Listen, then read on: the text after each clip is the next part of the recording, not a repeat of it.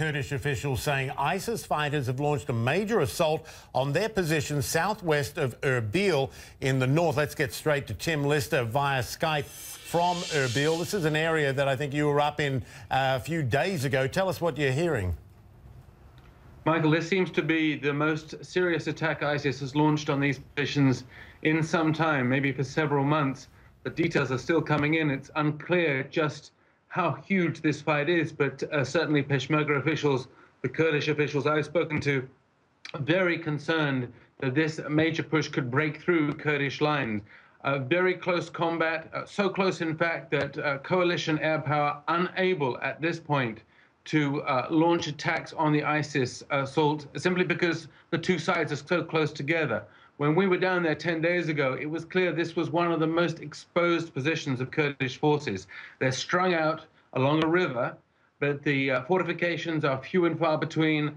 The soldiers, the Peshmerga fighters there, the volunteers, have very little in the way of weaponry. They're using very old guns, very few heavy machine guns, certainly no mortars or anything like that. And one of the Kurdish fighters there told us last week that ISIS makes almost daily attempts to infiltrate that sector, coming across at night in small boats across that river, holding up in the village that's below them, and then launching attacks. But this attack seems to be of an entirely different nature because it was launched on several fronts at once, about 9 o'clock local time. And as of half an hour ago, that's about 3 hours later, it's still going on. So it's a very perilous situation for the Kurdish front, which is only 45 kilometers from the capital here, Erbil. So it's still going on, Tim. Are you getting any word of injuries or casualties? And also, if you can talk more about the Kurdish fighters and them not feeling well equipped.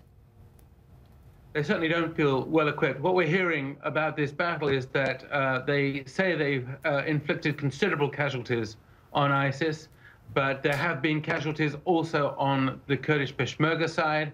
We won't have any details probably until daylight. This has been a rare exchange insofar as it's gone on so long. It's very rare that these skirmishes last this long. But right across the front, and we've visited 5, 6, or 7 different positions over the last week or so, you can tell the Kurds have very little in the way of modern or heavy weaponry with which to repel ISIS. And very often you find that they're repairing stuff that they've picked up from ISIS, that they've seized from ISIS, anything from Humvees to heavy machine guns and other armor. So they're very much outgunned in this front, simply because ISIS over the last few months has been able to seize so much equipment from Iraqi bases that they've taken over as they've swept south.